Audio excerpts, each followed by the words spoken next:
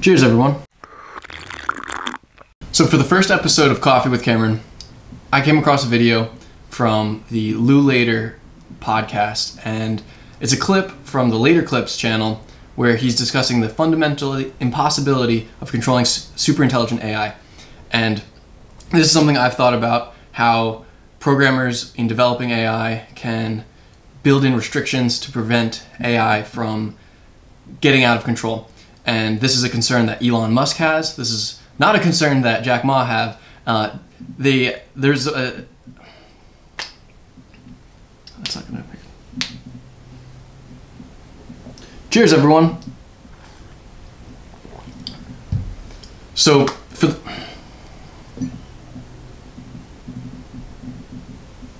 cheers, everyone. So for the first episode of Coffee with Cameron, I want to talk about a clip from the Lew Later channel. In this channel, Lew talks about the fundamental impossibility of controlling super intelligent AI. This is a concern that Elon Musk has had, and he's voiced it. Other really important people like Jack Ma, these wealthy, super successful people have different takes on it. Jack Ma personally believes that humans will always be able to control AI, whereas Elon and the authors of this article that Lew is going through in his video believe that superintelligent AI is fundamentally impossible to control. So what we're going to do is we're going to watch the clip, and I'm going to try to react to it. It's going to be a little choppy just to avoid any kind of copyright claims, but let's get through it. Now, in the land of autonomous, in the land of AI, there's some people who are a little bit afraid of this stuff.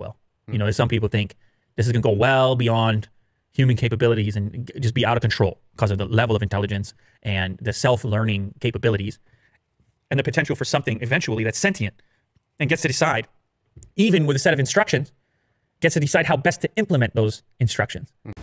So from a very limited standpoint, that is the concern, is we create a set of code, and that set of code is considered superintelligent AI, and it is able to use data sets to then make decisions and then either implement them on their own or inform us humans how to implement them. What's most likely going to happen is the AI is going to be built into autonomous systems that are then going to be implemented, like autonomous cars, like manufacturing. It might be programs that buy and sell stocks to manipulate or make money off the stock market.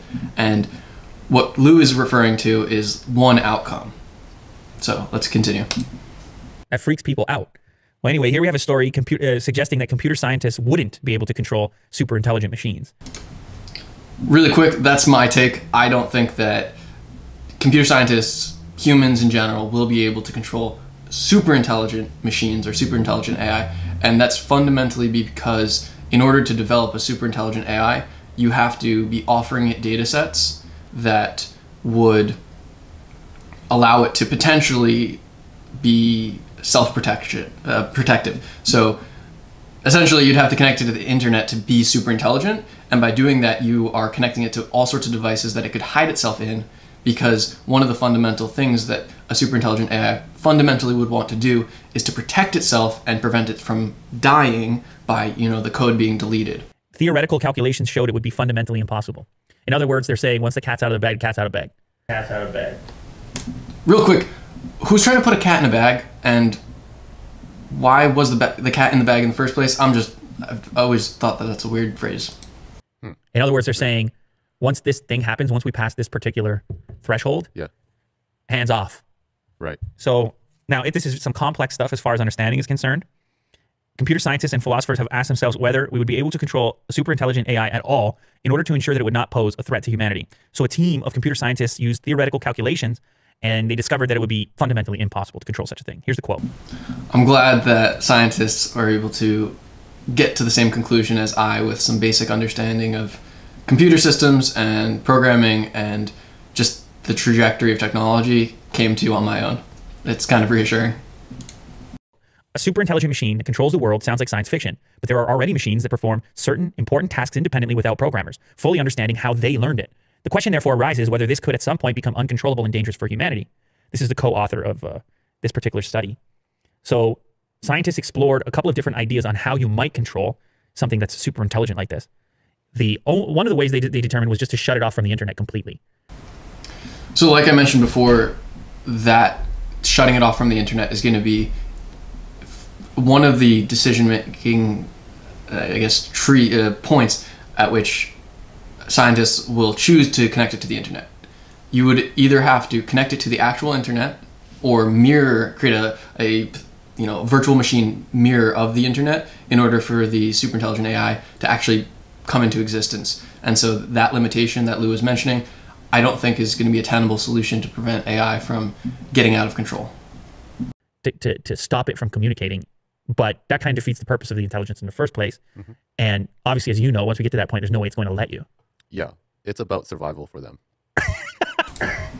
All right, so they got to the same point I came to, which was that the program itself is going to want to survive, and it's just not a solution to either allow the AI to be created, like Lew said, and then his producer said that it's about survival.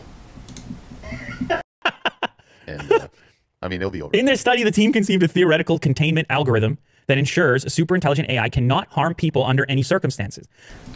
That's an awful idea. If you make the ultimatum to a piece of software that it cannot control, or it cannot harm people in any way, you're not looking at any of the edge cases, which represent the majority of situations we deal with.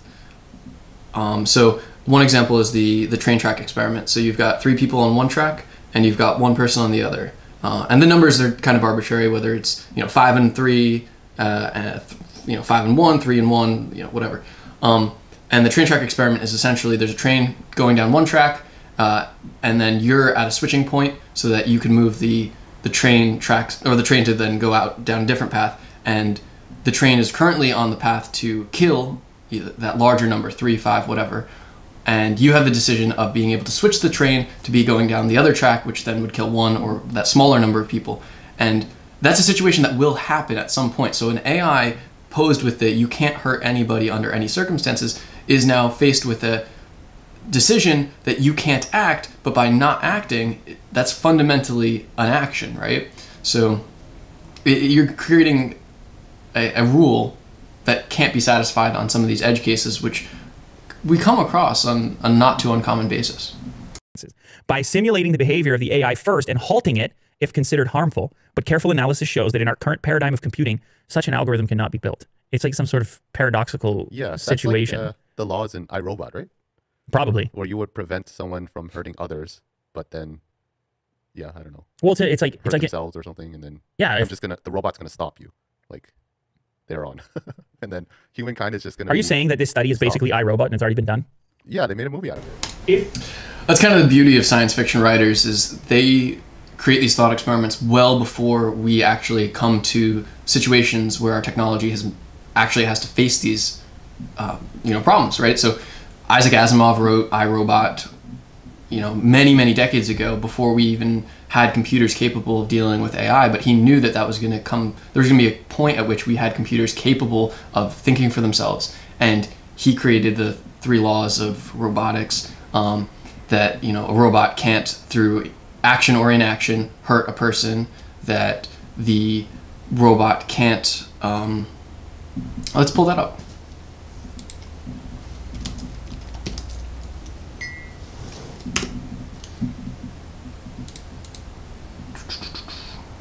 All right, so real quick, a robot may not injure a human being or through an action allow a human being to come to harm. So that, is that problem with the train tracks. If they act, 1 person gets hurt versus the larger number, but if they don't act, the same larger number of people get hurt. So you're in that conundrum.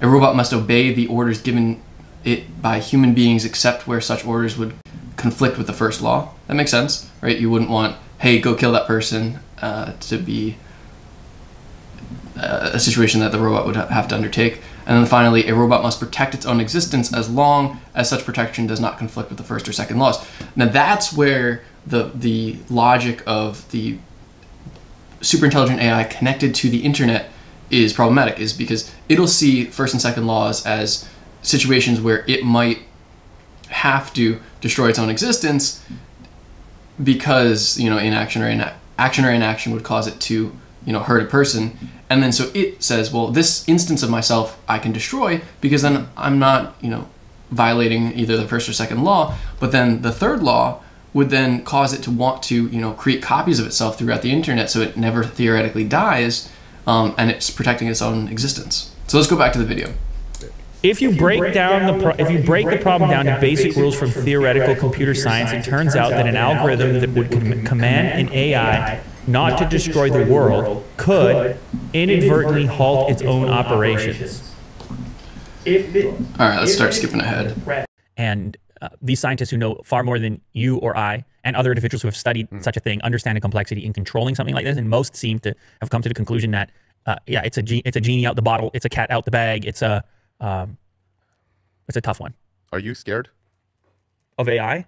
Yeah. It seems so inevitable to me that being scared, it seems futile. Lew has a really solid point.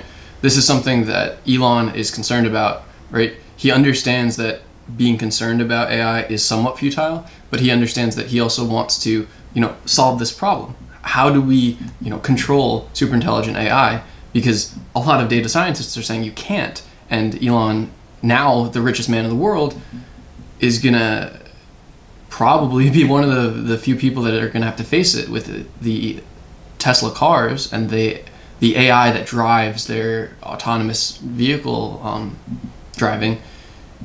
You need to create a solution for the edge case of, somebody's walking across the road. Okay, do I run the car off the road and potentially harm the occupants, or do I hit the person in that's walking into the road? Or on a different circumstance, you kill the child that ran into the road by running them over, or you drive into a lady pushing her, shopping cart. Those are cases where driving cars are going to be running AI that are going to have to solve these problems on the fly rapidly, and you're going to need AI to do it. You can't just use machine learning algorithms. You really need something that's more sophisticated. So you're just going to accept it? Well, I don't know. I know that people with more influence than me have tried to talk about it or alter it in some way, but it doesn't seem possible. It seems there's already... Lew again brings up a point. I mean, he's got, hundreds of thousands of people that watch his channel, even millions, and I'm even smaller than that by an order of magnitude or many orders of magnitude. And he brings up a point is that, he is, a small brain in the sea of brains relative to people who are thinking about and trying to solve these problems. And I would argue that I'm even smaller than that, right? So whether I'm able to, put my 2 cents into this thought, is it even worth it? I think so, because I think I have a perspective on this. I think the rest of the video is interesting, but I'm going to skip to what would I do if I had a super intelligent AI where I had a team of coders that they had, on this flash drive, there's the code for a super intelligent AI. We are going to, you have God mode, and you can splice in any set of commands that would be executed to some extent perfectly. And your goal is to contain this so that it doesn't run awry. And the solutions that we saw were, disconnecting it from the internet.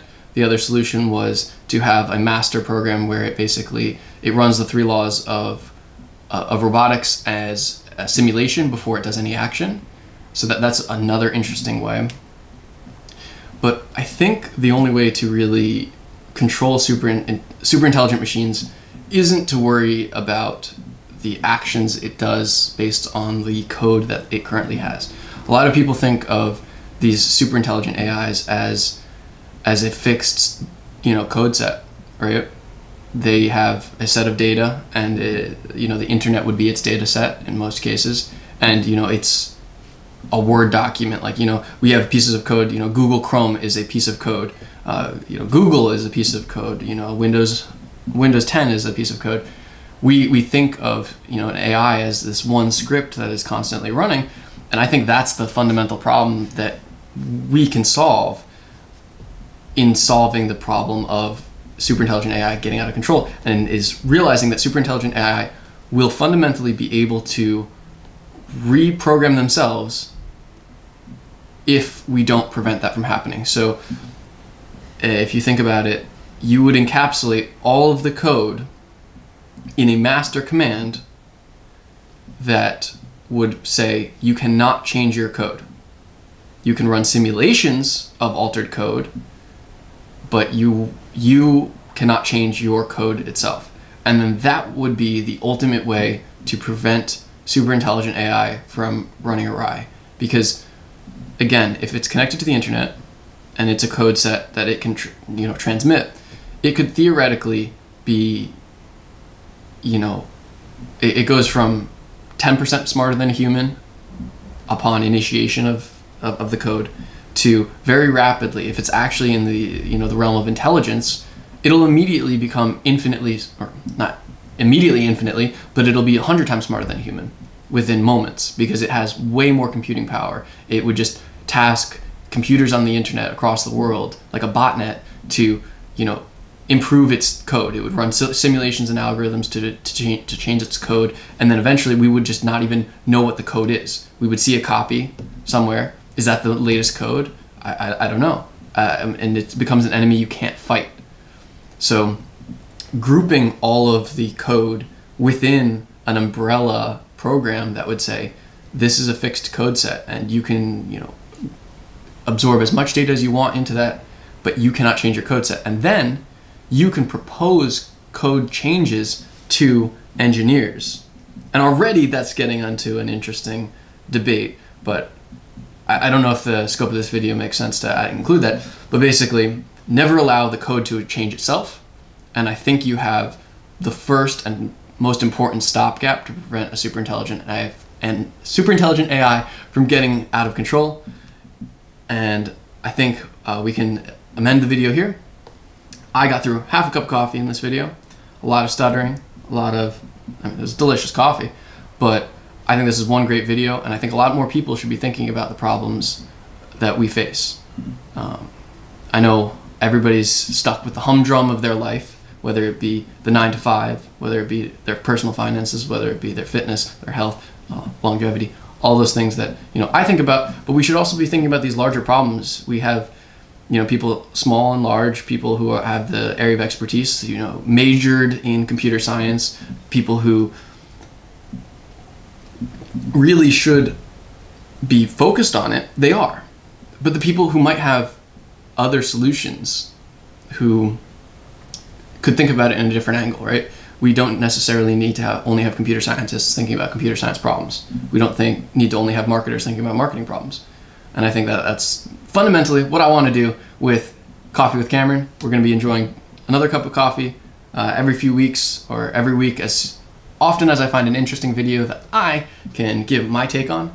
And I really think this is an opportunity, if down in the comments we can have a civil conversation, disagreeing, agreeing, absolutely obliterating my opinion, maybe linking to articles that you have found where it proves my opinion wrong, right, whatever. It would be great to hear other people's perspectives, and that's the goal of Coffee with Cameron, is to have a conversation with me and all of you. Alrighty, until next time.